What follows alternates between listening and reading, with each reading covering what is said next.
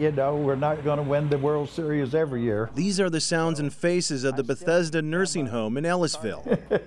And just like everywhere else around town, Too, there are Cardinals, you know. baseball is the main conversation. I would agree with you there. But one of those faces may seem a little out of place. At first I felt a little out of place, but I adjusted to it and I got to know some of the residents. So, I mean, I've adjusted and now I don't feel that way so much. Oh, he fits in just fine.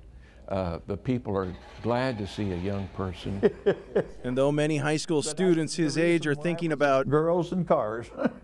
Neil enjoys spending his time with these seniors.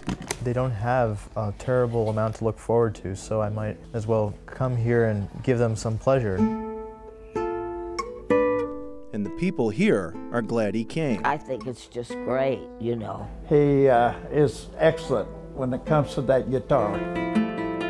He does it well. In fact, Neil Shuka does it so well that he just won a national guitar competition back in July. I was thinking, wow, this is my year to shine. I think I did really well. It was a really exciting feeling.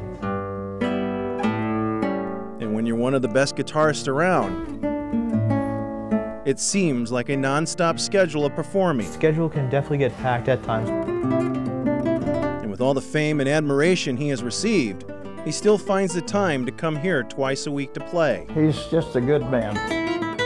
And though there may be a large age difference, the residents say Neil fits right in. He's in, you know. In Ellisville, Wade Smith, Fox 2 News.